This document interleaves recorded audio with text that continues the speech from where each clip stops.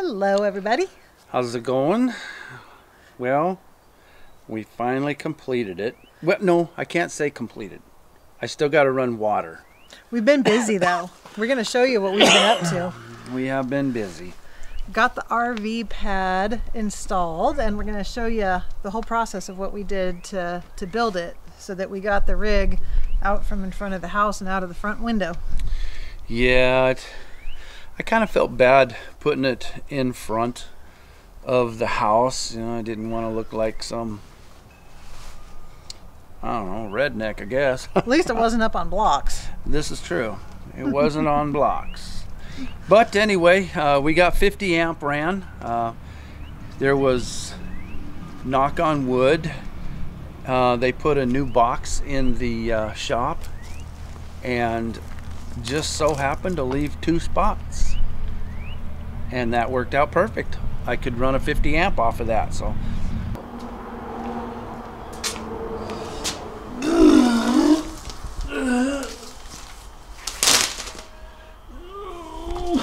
All right, we're going to run that where? we're gonna run it right along there, right along with that other one, over to the freezer, on the back side of the freezer. Over to the electrical box there. Yes. Did you get your fuse put in over there? No, I'm gonna put that in last. Okay.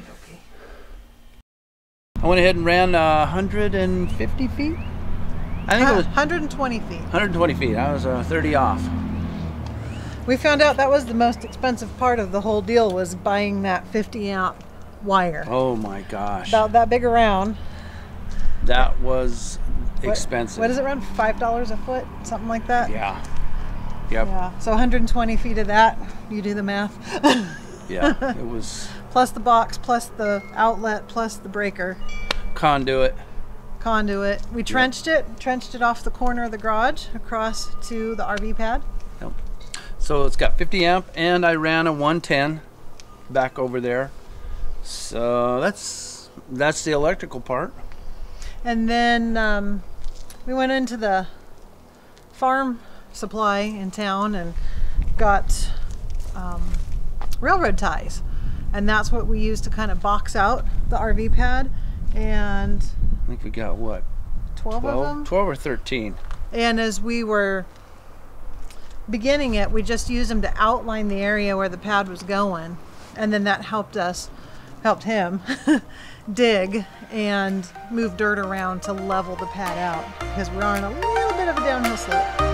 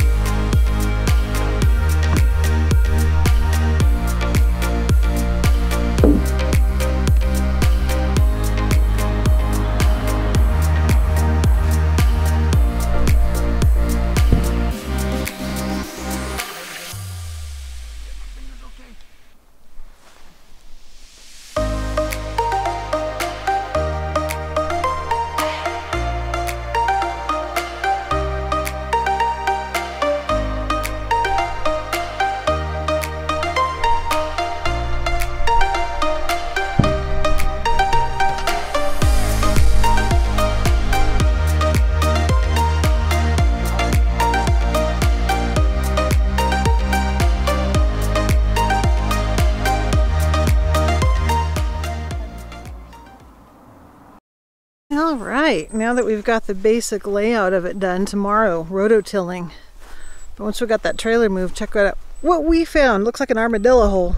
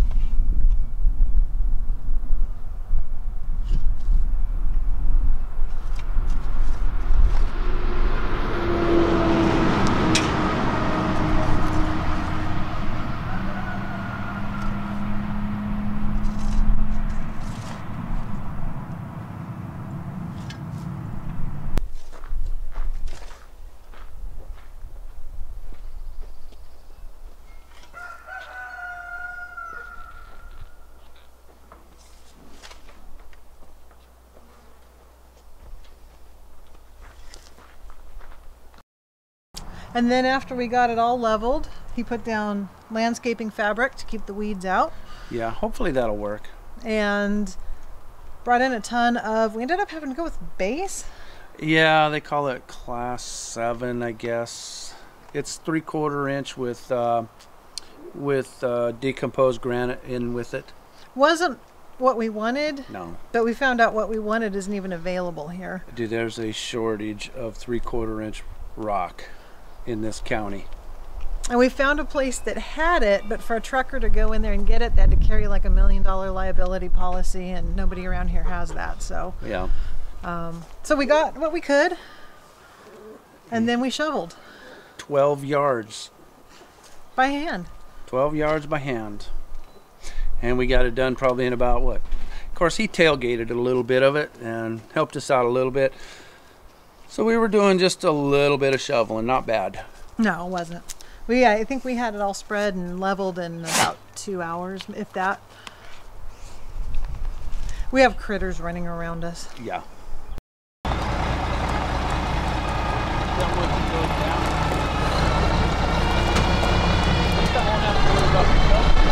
Right?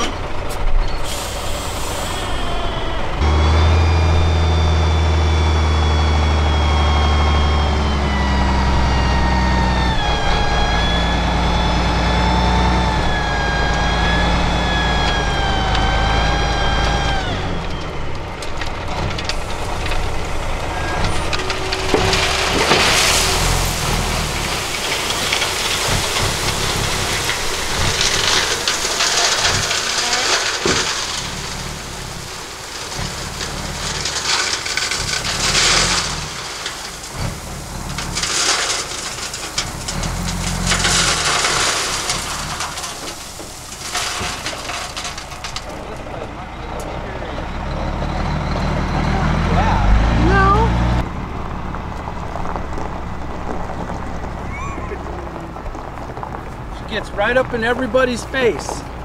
Won't leave us alone.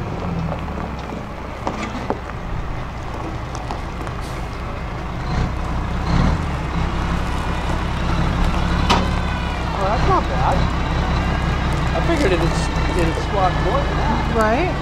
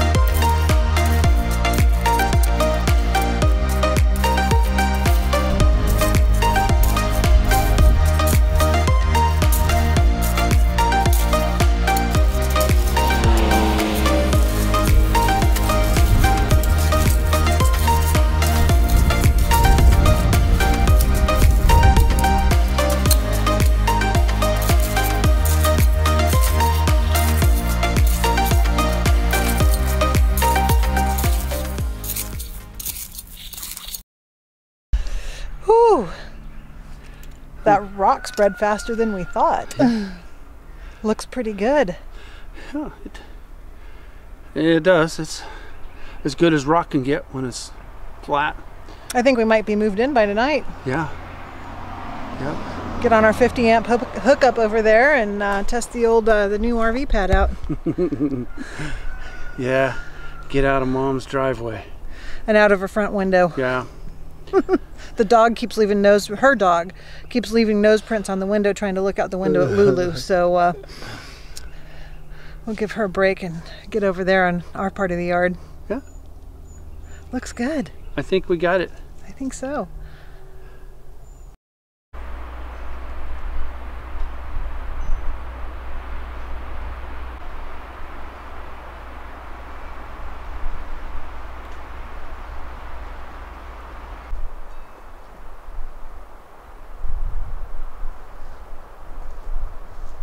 As soon as we had it all leveled, we had got the rig backed in and set up, and it's great. So there's the rooster. Where are you going, Granny? Oh, my mom's having to go across the driveway, and now I got to go behind her and rake out all the shuffle marks that she's shuffled into the ground. Ooh, look at her go. Boy, she is kicking up some rock. Good Lord. Woo! There's about 10 feet. She's going at it for 20 minutes. And she made it. Yeah. So yeah, we're thrilled. He's run just a water hose for now, so we have water. I've got to run water. Future plans, just doing it as time and finances allow. At some point we'll run water. We've talked about getting a 250-gallon propane tank. And I hate that rooster. I do. I hate that rooster. Go on anyway. Anyways, talked about putting in a 250-gallon propane tank so that we're not constantly having to run to town to fill our onboard tanks, because the propane place is, what, 30 miles from here? Yeah. So, and then at some point, we've talked to the waste management guy in town too about buying or renting a waste tank, and then he charges $30 a pop to come out and pump it for the black tank. Out right now we're just pumping it into the blue boy and then taking it and disposing of it. So yep. So yeah, that's been going on in between all of his other chores he's had around here. Yeah. Mowing, trimming, landscaping, manscaping. Well, we won't go there. The trees are all in bloom now. It's beautiful here. The weather's been nice. Yeah, it's starting to get nicer, cooler in the evenings. You can sit out and enjoy the sound of the frogs. Mm-hmm. Yep. Yep. So it's been great. Time's been flying. We've been busy but relaxed. Yeah. And the time's flying by. So anyways, we hope you enjoy what we did here. Hope you find it interesting, and we'll be back with more of our hijinks in another week. Hijinks? Hijinks. Oh, I thought you said hygienes. No, I'm hygiene. showering. Yeah, you need hygiene. Anyway, we're gonna let y'all go, and we will catch you guys in the future. Yep. See you next week. See ya. Bye.